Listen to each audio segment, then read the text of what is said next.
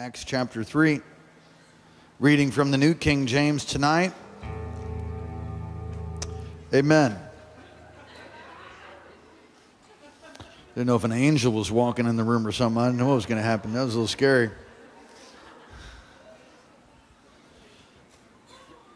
Acts chapter 3 and verse 1. Are you ready? Now Peter and John went up together to the temple, the hour of prayer, the 9th hour. A certain man lame from his mother's womb was carried, in whom they laid daily at the gate of the temple, which is called Beautiful, to ask alms for those who entered the temple.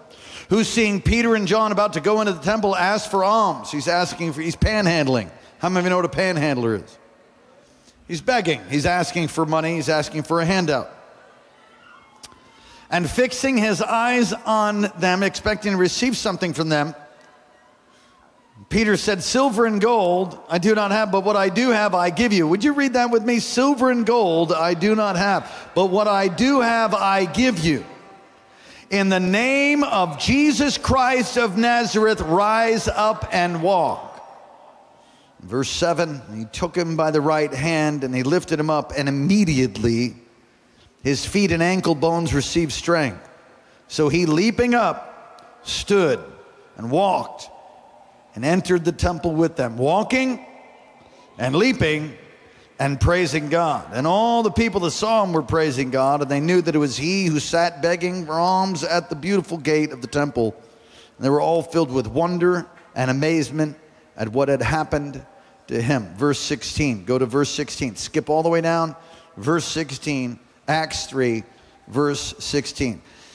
And his name, through faith in his name, had made this man strong, whom you see and know. Yes, the faith which comes through him has given him this perfect soundness in the presence of y'all. It's the Southern version. Let's pray. Father, thank you. Move in power. Mark us tonight on this Pentecost Sunday evening. Touch every single man and woman. Touch every boy and girl. Holy Spirit, come and have your way. Would you just invite the Holy Spirit to have his way tonight? Have your way tonight. Oh God. In Jesus' name, amen. You may be seated. I'd encourage you to take notes, but I have not furnished you with any handouts on this evening's service. Pentecost Sunday, which is today, in actual fact, Pentecost Sunday, in Acts 2, on the day of Pentecost, look at Acts chapter 2 and verse 1. And when the day of Pentecost had fully come, they were all together with one accord. And suddenly, everybody say suddenly.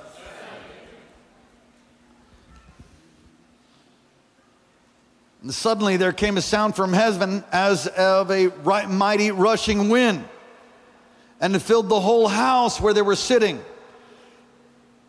I hear some wind right now. It is an electric fan, I'm pretty sure. Somebody give him praise. Amen. Got a little bit of air moving in here, because otherwise you might be falling out and it wouldn't be the Spirit of God. It would be heat stroke. Well, there's more air over here. Holy Ghost.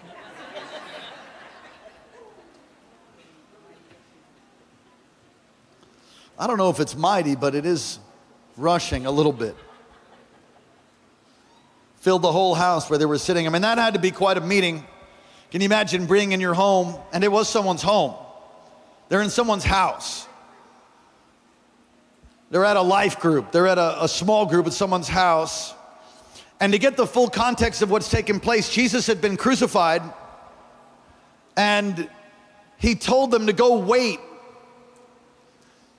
in Jerusalem until they're endued with power. He'd been crucified 50 days prior, but he visited them then for 40 days, and then 10 days after, so there's 40 days he visits them, appears to many people.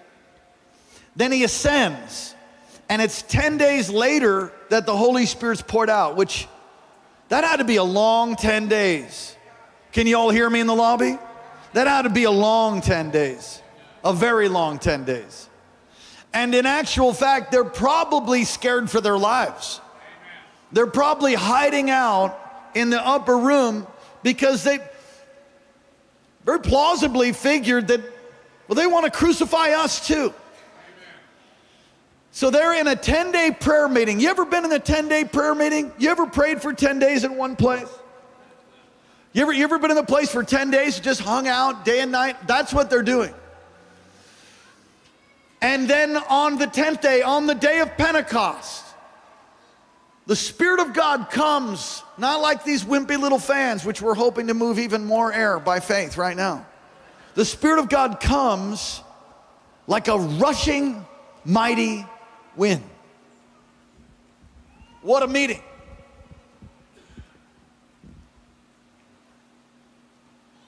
The whole house where they were sitting was filled.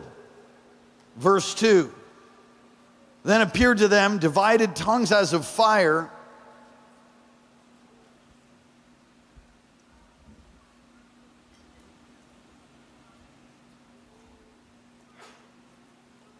and one sat upon each of them, and they were all filled with the Holy Spirit and began to speak in other tongues as the Spirit gave them utterance. The reason Pentecostal churches are called Pentecostal churches is because they would always preach that message. That message was preached over and over and over and over. You say, are we a Pentecostal church? Absolutely, yes, we are. We believe in the baptism of the Spirit. We believe in the outpouring of the Holy Ghost today. And in Topeka, Kansas, Charles Parham in the year 1901, at a Bible college, they were having an all-night prayer meeting, a watch night service, and they read that text, and this precious lady, and I can't remember her name in this Pentecostal history, but this is our history. She said, you know, I believe if you guys lay hands on me right now, that I'm going to get filled with the Spirit. They laid hands on her. She got baptized in the Holy Spirit and began to speak in other tongues.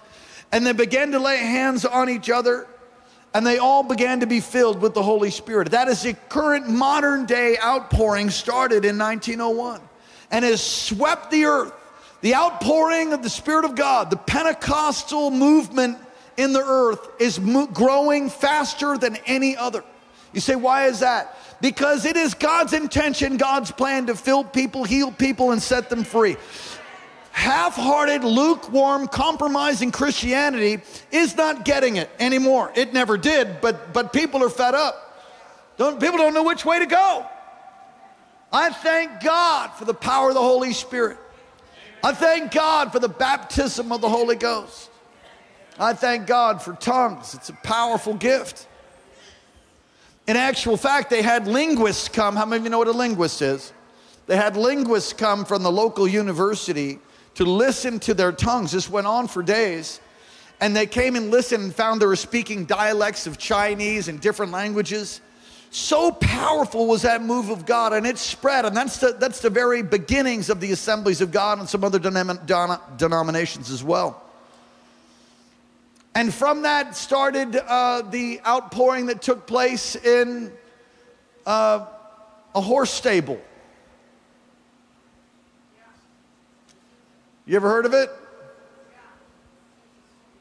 Azusa Street.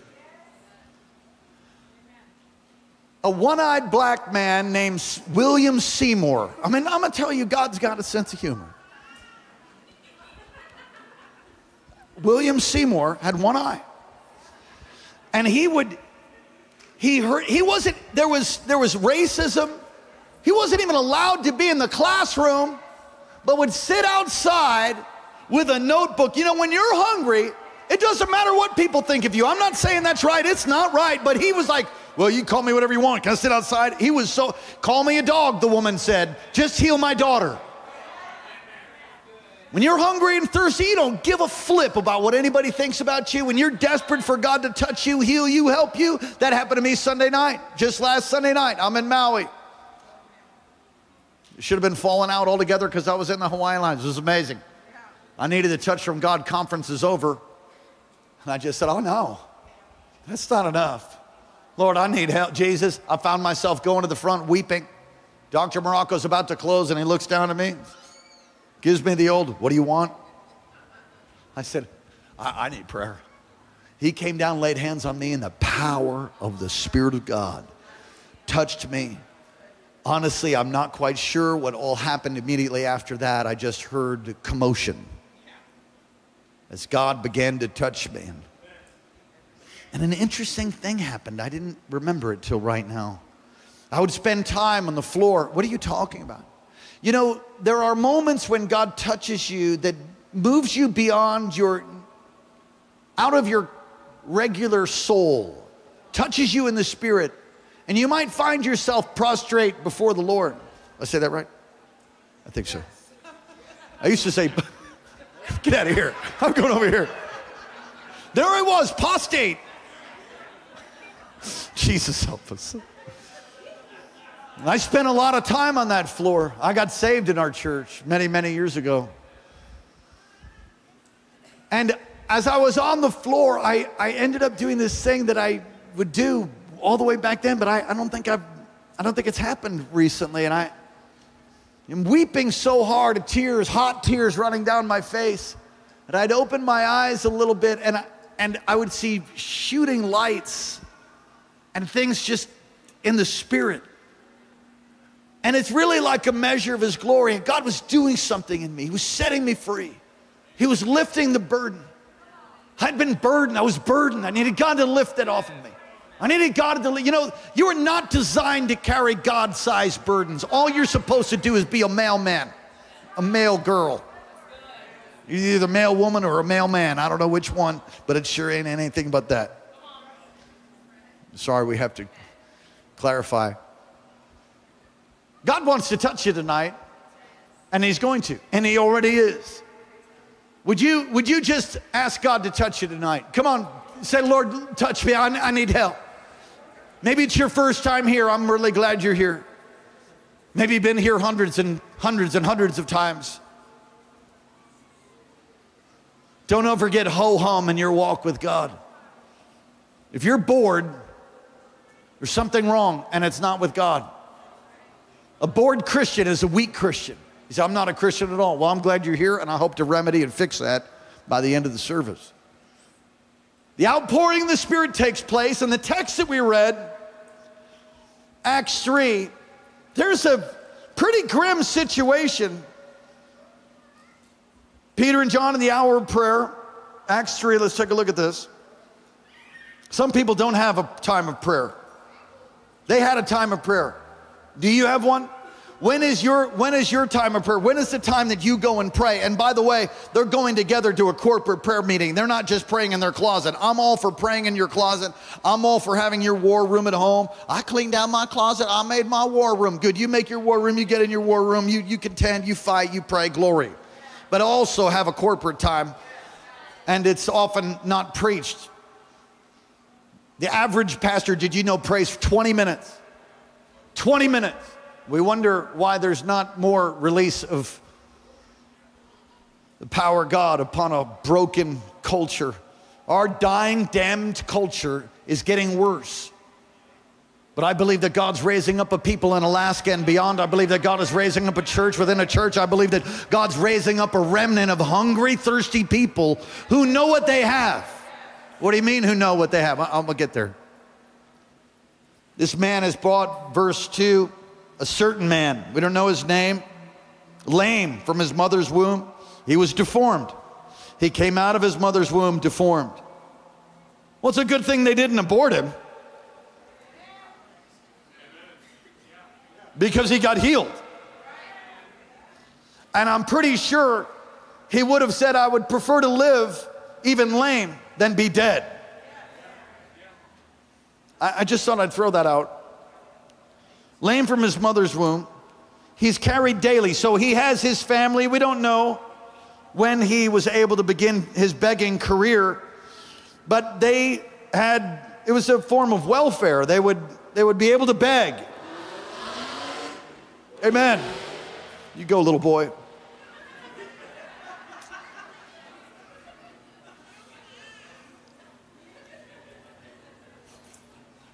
That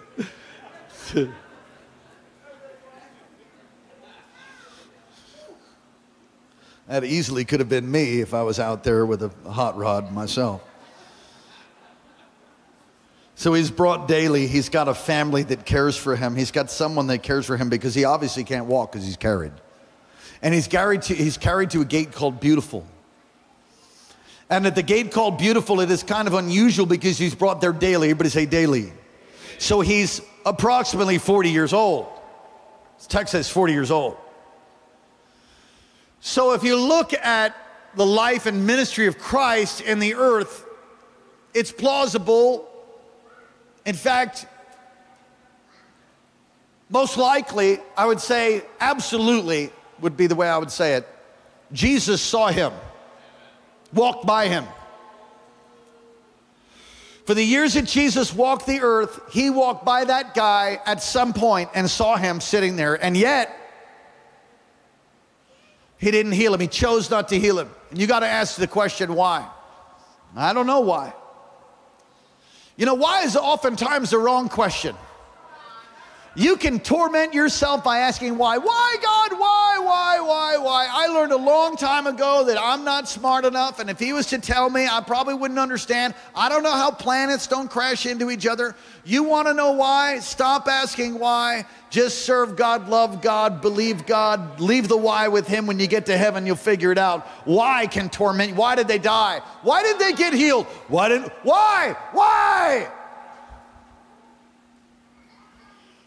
He walked past him. So crippled he had to be carried, and yet Jesus didn't heal him. Why not? We don't know. But we can say clearly that he needed the miracle, and Jesus could have given him the miracle right then, but he didn't. But he does here after he ascended, after the outpouring of the Spirit. It's interesting if you look at the word here, beautiful, Greek word, koine Greek. I didn't look it up tonight, but if my memory serves me well, which sometimes it does, and sometimes it doesn't. It's horeos. It's a timing word. It's a word for, it means beautiful, but it means, this gate beautiful, it means that, how do I say it? That something happens so perfectly in time that it's beautiful. That's actually the meaning of the gate. And it's wonderful to see a man brought daily, begging, and at the right time gate. That is actually how you can say that. At the right time gate. At the beautiful gate. The time when it all comes together is beautiful. He gets healed. Oh, Jesus heals him, but he heals him through some disciples. Anybody ever been in a hopeless situation? You've been in something like you don't know what you're going to do? How are you going to make it? How am I going to carry on? How can I make it? How can I make it? It is like that for this man, 40 years old. Peter and John have been filled with the Holy Spirit. This crippled man is healed. And the explanation of how he's healed is in verse 16. By faith in the name of Jesus. By what? By faith in the name of Jesus. I have to poke fun at the fact that when he's healed, he begins leaping and walking and praising God. Sometimes in churches, there's a pressure to look good. There's a pressure to behave yourself. There's a pressure just like, you can do this. You do this maybe, but for God's sake, don't run. Definitely don't, no leaping.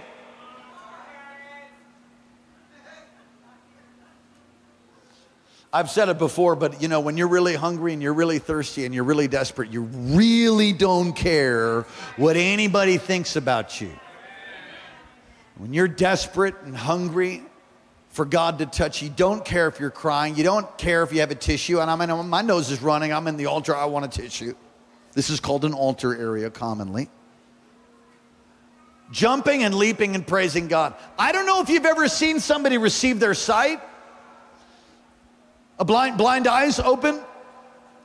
When you see that and that happens, let me just tell you, the blind people that then see, they don't care what you think about them. Not one bit. They're like, I can see. They freak out. How do you know? I've seen that. We've seen it here. We had a precious girl. She's in our youth group from time to time when she's able to be. She came here, I don't know, I want to say she's 9 or so years old with some rare cancer years ago. They weren't a part of our church. They went to another church. God bless them, wonderful. They heard that healing was taking place at King's. Go bring them over to King's. Maybe God can heal him. God can heal her. They brought her over, standing right here. We were in the midst of a 40-day fast. And we began to pray for people, and we got to this lady, this young girl, and we laid hands on her. They told us what the situation is. The parents were there. The friends that brought them were there. The ushers were there. We prayed for her. I felt like God touched her. I moved on. When I look back at that precious girl, and I don't know how else to tell you, but I saw an unseen hand. I saw the hand of God. I don't know how to describe it. What does that look like? It looks like the hand of God. What happened? It was terrifying. It was amazing. And I saw God begin to touch this little girl, and I thought, holy smokes. I've learned this.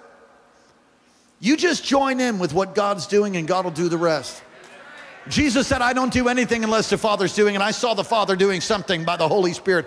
I went back, I laid hands on her. She flew out of my hands. The parents went down on the ground. The people that brought them went down on the ground. The ushers went down on the ground, and everybody's like in a heap, like a bunch of trees that fall over at once. And I was in shock. And the next thing I see, and this is what it looked like. I have a t-shirt on, so don't be scared. I see this under her shirt. Some of you were here. Who was here? Who saw that? Pastor Karen? It was a long time ago. It was a Sunday night, I think.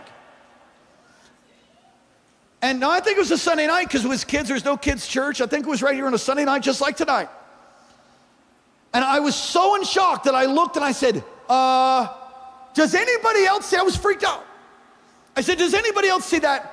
And people started looking. I said, look at that. Does anybody else? And we're looking at this hand that's going under this precious girl's shirt. Something's happening.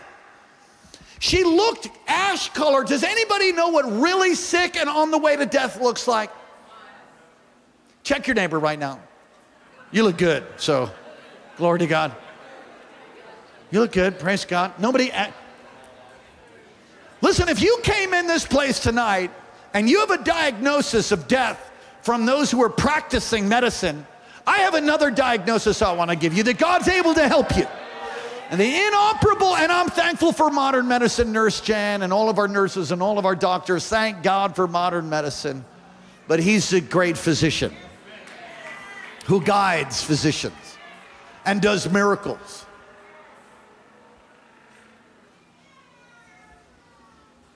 The girl sat up, and as I can recall, she said, Mommy, I feel better. And everybody's like, what? And I think she says, I'm hungry. She got up, and she was healed. She was, all the color restored, the ash is gone, she completely healed. He said, well, that was for her. Yeah, well, maybe God has something for you. This man who's 40 years old is brought there. I don't know what you've been struggling for 40 years. Some of you aren't 40 years old. I don't know what you've been struggling for your teenage years. I don't know what you're struggling with as a child. I don't know what you're struggling with in your marriage. I just know this, the one who's able to heal you, the one who's able to set you free, the one who's able to raise the dead and open blind eyes and deaf ears and pull a coin out of a fish's mouth. His name is Jesus, and faith in his name releases miracle power, releases miracle power, releases miracle power. Faith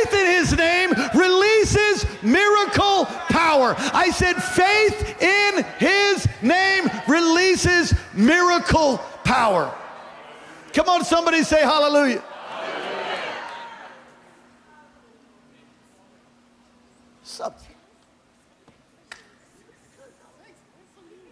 Great haircut. Go and lift your hands to heaven. Faith in his name releases miracle power. Faith is action. Faith is action. Faith is acting on God's word. Faith in his name. Action on the name of Jesus releases miracles. Many people don't see miracles because they're not willing to do their part. And I'm so grateful for the sovereign moves of his Spirit where he comes and touches us even though we're dumb as a box of rocks and not paying attention. Then he comes and just helps us. How many of you had a few moments like that? I'm convinced he saved us over and over again, even when we were aware and when we weren't.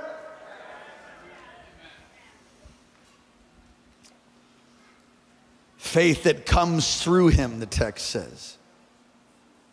Wow. I want to give you just a few points tonight about releasing your faith, releasing the power of Pentecost, releasing the power of the Spirit, releasing miracle signs and wonders. Oh, in your home. Now, I'm glad you're here and the place is relatively full on a Sunday night in summer in Alaska, where you could be riding a four-wheeler at the lake or something until midnight. It would still seem like it's noon.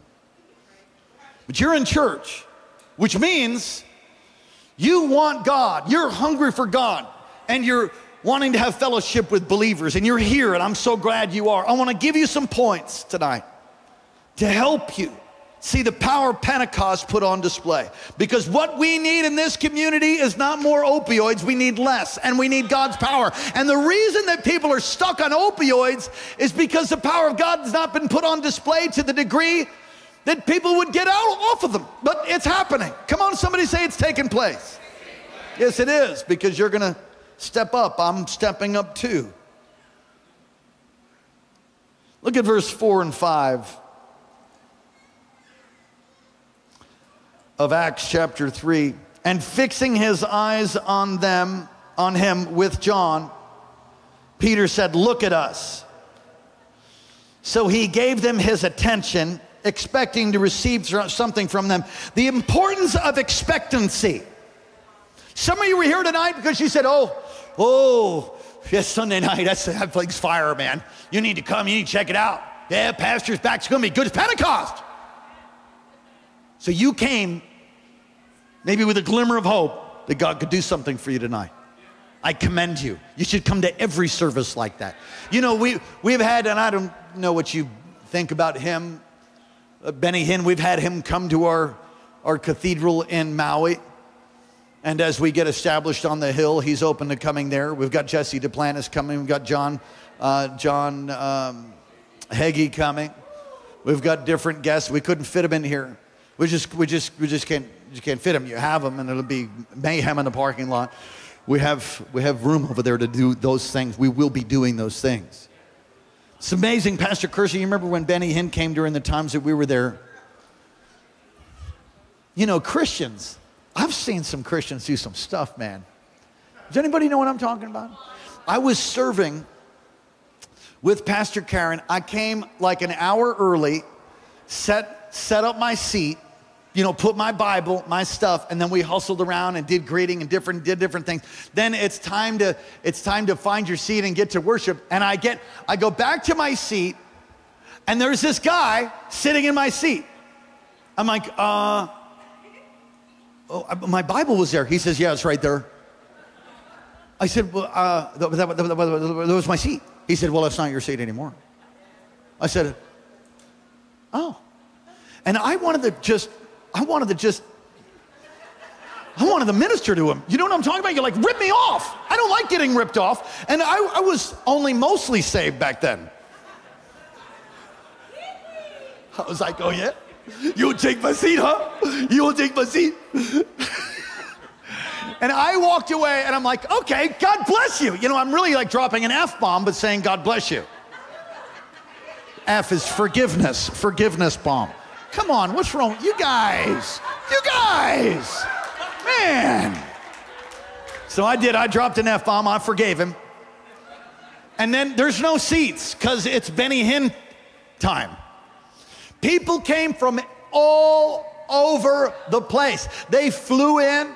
They came from the mainland to Hawaii. They came from Oahu. They came from all the outer islands.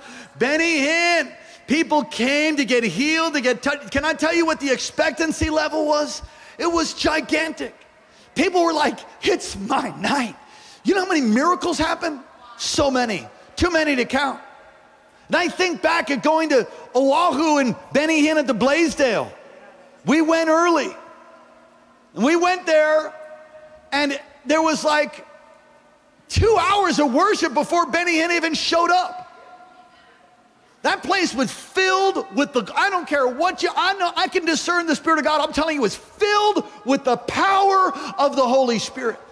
And as I'm worshiping and moving around, I had people coming to me because I was wearing a suit, and I guess I looked like an associate of Benny Hinn or something. I don't know what the deal was, but I had people coming to me, heal my son, heal my son. I'm like, yeah, I don't really work here. Heal him. They were so desperate. So what I ended up doing, I went back to my seat, so bankrupt. I laid hands. You remember that? I laid hands on these babies and prayed for people, and some people were getting touched, but I'm talking real miracles like twisted limbs. And I'm praying and nothing's happening, and they're crying, and they're like, pray again. Broken parents who had been through the ends of the medical system to try to get a miracle, and there they are with me, expecting to receive a miracle. I left, I went back to my seat feeling so bankrupt.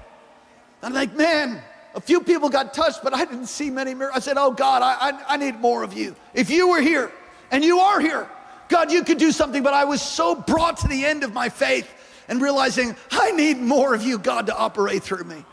It brought me to a place not of hopelessness, but a place of faith, despair, to say, God, you could anoint me to another level. I want to be used by you. That's the way these guys were. That's the way they were. They had expectancy, this expectancy, the law of expectancy. If you want to see miracle power, you have to raise your expect it, believe for it, imagine it, hope for it, envision it. Work yourself up. Do you remember what it was like when you went to bed Christmas morning? You kept like, oh, it's Christmas morning. You raced down and snatched that stocking off of the chimney and ripped into that thing. You say, oh, I'm Jewish. All right, whatever. You got your dreidel out and you like really, I don't know what you would be expecting for.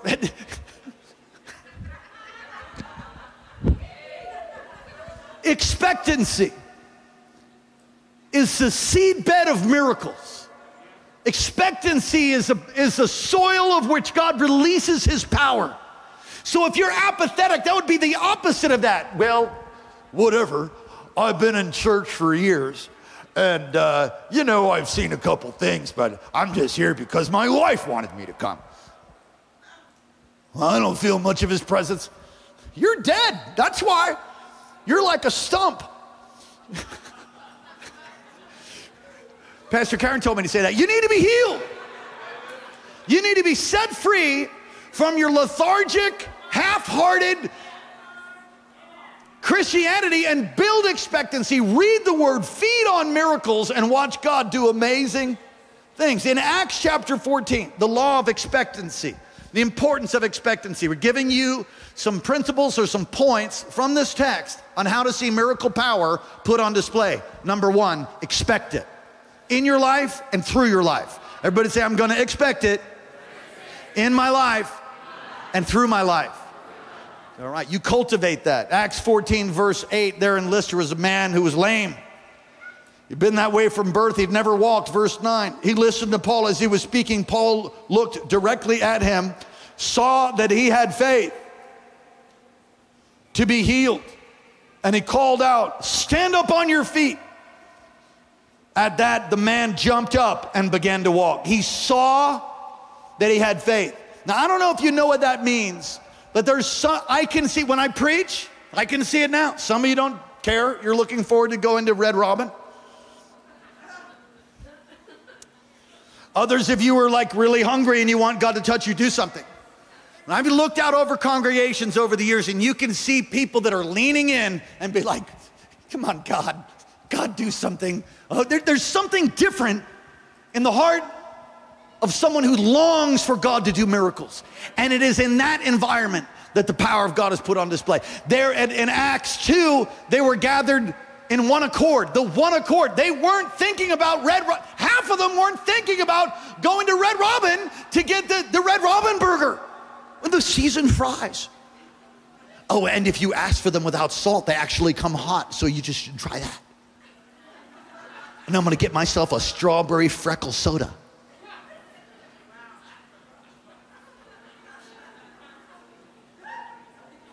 Gosh, it's hot. Oh, it's so hot. When's he gonna end? You wonder why you don't have more manifestation of power in your life. If you have a lack of expectancy, you have to cultivate that. I'm gonna stay on this point for a second. We were on an airplane years ago, and does anybody remember your first airplane ride? You know, now they lock captains behind doors, and like, I went to go use the restroom in the first class. I walked up through there to use the facility, but apparently the captain was in it. And Broomhilda, I don't know, Helga, I don't know, some really strong lady that was scary, stood there and said, the captain stood there. I said, oh, sorry. She said, return to your seat. I said, yes, ma'am. Broomhilda. But it used to be that when you walk in, they would even give you tours of the cockpit. Do you ever remember when your first flight, and they would give you a set of wings? Did anybody ever get those? I think they still have it. And have you ever seen a little kid get on a big jet for the first time? You know, a kid that really likes jets? Their eyes are darting back and forth. They're like, it's a jet, it's a jet. And the flight attendants can pick them off. You can see them. They're like, oh, here comes the first timer. And they're like, hey, it's your first time on a plane? You want to see the cockpit? Yeah, I want to see the cockpit. I want to see the cockpit. Oh, okay, come on, let's go. And they bring him in, and the kid's just like, and they give him a set of wings. Can I tell you something? I never get on a plane like that now. I'm like, bless the plane. Lord, is it going to stay in the... Good, thank you, Jesus. I get on the plane. I do with every plane I get on. I sit down, like, sometimes I'm and then I wake up, we're already in the air. It's not like, oh, we used to hold hands for takeoff all the time. Not anymore. I've been on so many airplanes. I've had panic attack on airplanes. I was pinned on the window seat with two people that were eating a lot of snacks. And I was about really way overweight, and I couldn't breathe. Even when I sat down, I couldn't breathe. So I sit down, I had to like breathing through a straw because I had such a big gut back then, and I had a panic attack. Anyway, that's another message. When you come to church, it should not be like me and Pastor Karen getting on an airplane. We've been on thousands of flights over the years, I think. Is that an exaggeration? If you want the exact amount of flights, just ask Pastor Karen, she'll tell you. We've been on a lot of flights. We've been on a lot of flights.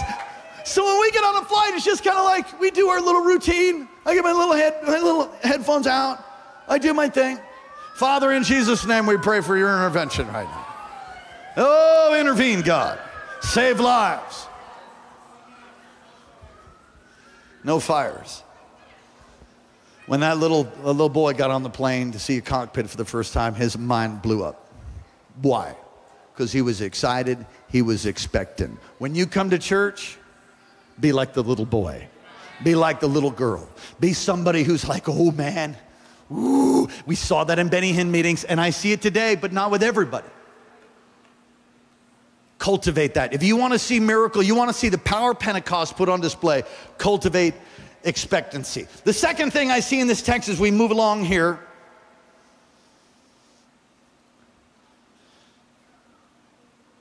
is found in verse 6. Silver and gold I do not have. You know, We're going to raise this 1.6 million and change. It will happen. Let me just tell you, there's no dollar figure. There's no amount of money that can raise the dead. There's no amount of money that can heal cancer. There's no amount of money that can set the captives free. There's no amount of money. There's no amount of paid counseling and psychotherapy. There's no amount of money that can heal the human heart. Nothing. But God. God can heal the sick. God can set the captives free. God can loose you from your bonds. He can loose you and set you free. I love what he says. Silver and gold, I don't have any change. I don't have any gold, I don't have any money. He didn't need money. He needed his legs. I gotta say that if you think money will solve all your problems, late breaking news today, it won't. You know, oh no, yes it will. No, it won't. It won't solve all your problems. You need money to live in this world. You need provision. But no amount of money can heal a broken soul. No amount of money can set the captives free. No amount of money can heal a drug addict. No amount of money can heal your marriage. No amount of money will get you into heaven. Silver and gold I do not have, but what I do have, what I do have, what I do have, I give you. The church, let me say Peter here, he knew what he had. What I do have, I give you. The church has forgotten what they have. And you might have forgotten who lives on the inside of you. Deity inside of humanity. We are his house. We are his temple. The Naos is the church, the dwelling place of God. But he lives on the inside of me. John G. Lake, looking in the mirror, used to put on a suit every day and say something to the effect of, God lives inside this man wearing a suit. God lives in me, and wherever I go, God is going. And he would go and he would lay hands on the sick and he would see people delivered. Without internet, without cell phones, without email, without all the modern technology, he planted 500 churches in 5 years, if I remember that correctly, in Africa. He stood over a valley in a loincloth, because I guess that's what you wore back then. I don't know. I read it. He would wear their native wear. Thank God we don't have to do that. Amen, Pastor Curson. And he waved his hand over the valley, and it is said that every single person in that valley got healed. Some of you can't get past a loincloth. I'm telling you, silver and gold have I none, but such as I have. Come on, somebody say, I got some stuff. Come on. I got it. I got it. I got it. I got it. Something about the Holy Ghost. Got it in my hands. I got it in there. I got it. Or you either got it or you don't.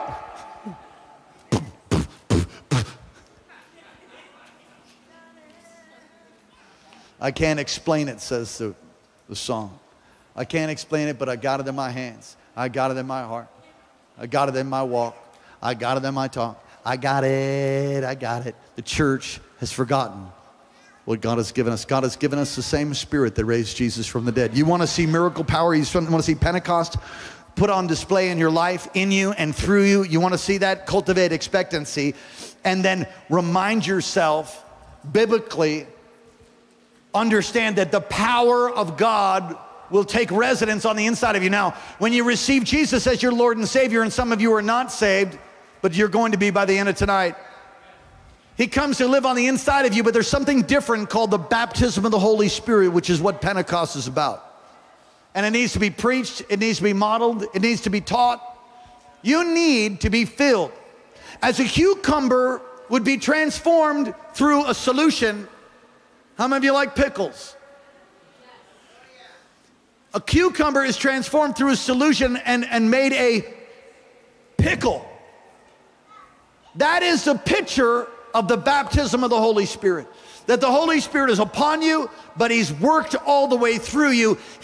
Listen, a cucumber gets transformed. A cucumber is okay. A good dill pickle, buddy, yes. Come on, somebody, anybody like pickles beside me? I've noticed that Spirit-filled people like pickles because you're supposed to be one. There's an expression about alcoholics. They say, well, he's pickled now. What does that mean? That means he's had so much alcohol through his whole system, and he's soaked. He's soaked in it. It's in his brain. You can be filled with the Holy Spirit upon you, in you, flowing through you, taking up residence on the inside of you. God wants to pickle you. Come on, somebody say, God wants to pickle me. Silver and gold have I none, but such as I have, I give unto you. I think it's a big problem that many people don't know what they have. You have something, and that something's name is the Holy Spirit. He's not an it, he's not a dove, it's the power, the same power that raised Jesus from the dead. Knowing the power of the kingdom of God is at work through you. You need to know that. You need to think about it, meditate on it, pray. I got to tell the story years ago of when Brother Rodney Howard-Browne came, and he wants to come up too. And we'll have room for him in our new facility. That night in 1995, especially on that Friday night, I was in a week of meetings. And on that Friday night, Dr. James Morocco came to pray for people. Rodney Howard-Browne told him, I think he was in his 30s, and he told him, you're going to pray for people tonight. Dr. Morocco said, well, praise God. Dr. Morocco thought he was going to be his sidekick. In other words, Rodney prays for people, and Dr. Morocco's right here, and he's sort of facilitating. But not that night. That night, Dr. Morocco got called out by Rodney Howard-Browne, and he said, go ahead and pray for everybody. And Pastor Morocco tells the story that he thought, well, that's it. My ministry is over. Well, nothing's going to happen. He was so freaked out. He said he walked down. He's like, Lord, you've got to do something. You have to do something. He got to this step, and he got to this step. There's a lady in front of him. By the time he took the next step and put his hand out, she flew through the air 10 to 15 feet back. I was there. I saw it. And the power of God hit that church. There wasn't hardly anybody standing by the end of that thing. And I remember just seeing Dr. Morocco slunched over. And then he just put his head on Rodney Howard-Browne's chest. And I was weeping and crying, the sound of heaven and people being touched and saved and healed. It was astounding. I'm convinced that meetings like that don't happen anymore as often as God would like them to, because there's ministers, there's pastors that people aren't willing to just wait on the Lord. They're not willing to wait, not willing to. See, it's a choice right now. What do you mean? Oh, I could close. It's 7:15. I wouldn't mind going to Red Robin too. On one hand. On the other hand, how is it that you have 200 to 300 people here in church on a Sunday night in Alaska when you could be doing anything else? You could be fishing right now, but you're here. Why is that? Because many of you are expectant. You're hungry. And you need God. You long for Him to touch you and to heal you and to help you. We need a move of the Spirit of God. There's great teaching, great leadership out there. We have that too, by the grace of God. But I want to contend, I want to press in for another level of the power of God. Would you go there with me? Would you begin to come to service maybe more expectant, maybe skip a meal before service? Come maybe partially fasted, that kind of thing. Come, hungry, expecting to receive, no matter who's preaching, no matter who's here. In a moment, we're going to take communion, and then we're going to pray for some people, and people are going to get touched, people are going to get healed. Before we receive communion, I want to be sure that you're right with God. If you've never given your heart to Jesus, won't you do it tonight? Won't you give your heart to Christ for the first time? You've never repented of your sin. You believe in God, perhaps. Okay. Well, the Bible says that even demons believe. And the book of James says that. If you've never given your heart to Christ, you've never repented of your sin and asked Jesus to come in and forgive you and to come to take up residence. You believe in your heart and confess with your mouth that Jesus is Lord, you shall be saved, which means you shall be forgiven. But saved is sozo in the Greek, the original language. You shall be saved. It's forgiven. It's not only forgiven, it's healed. It's made whole. I'm saved. I've been saved for a long time. But it's just as fresh and new to me today. I was driving to church this morning, realizing that everything I have, all that I have, all that's the stuff I have, means nothing. Means nothing. Driving my car, thinking it all belongs to him. As we positioned ourselves to sow largely this morning, and we did. We were weeping. And I said to Pastor Karen, I said, we had nothing. We were broken. We were lost. And he saved us. Oh, and he healed us. He set our feet upon a rock, in a firm place. He taught me that all other ground is sinking sand. He taught me that apart from him, I can do nothing. He taught me that with God, I can walk in satisfaction and fulfillment, but apart from him, I'll bear forth no fruit.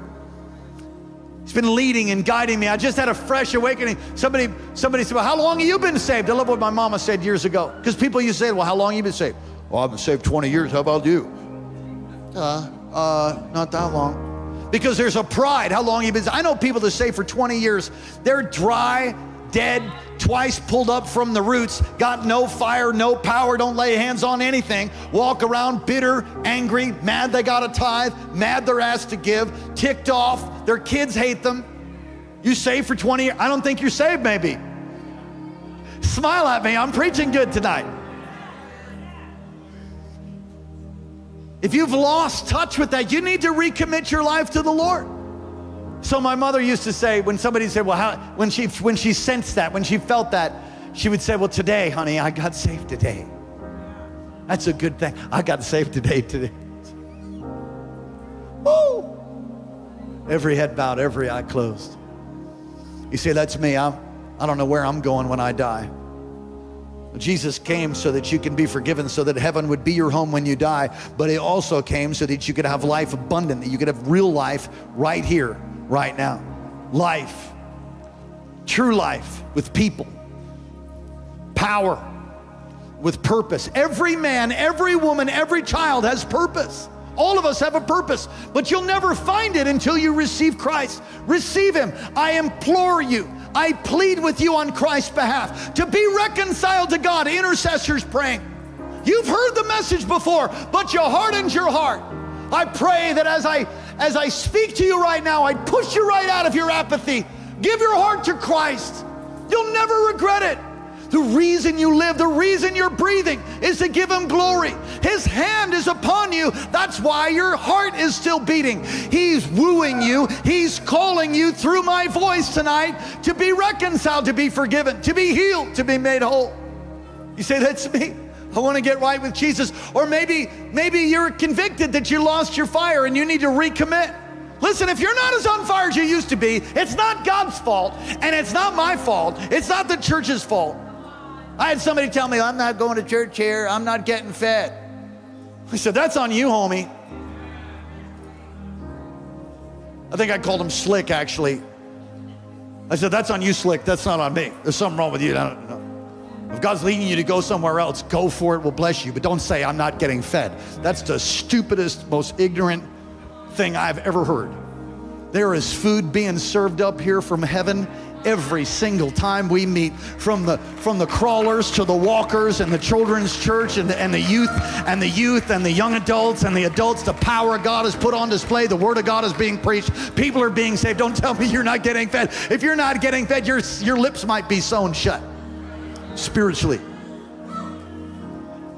Give your heart to Christ right now or recommit. You say, that's me. On the count of 3, slip your hand up. Going to get right with God. Want to be forgiven. Want Jesus to come into your heart.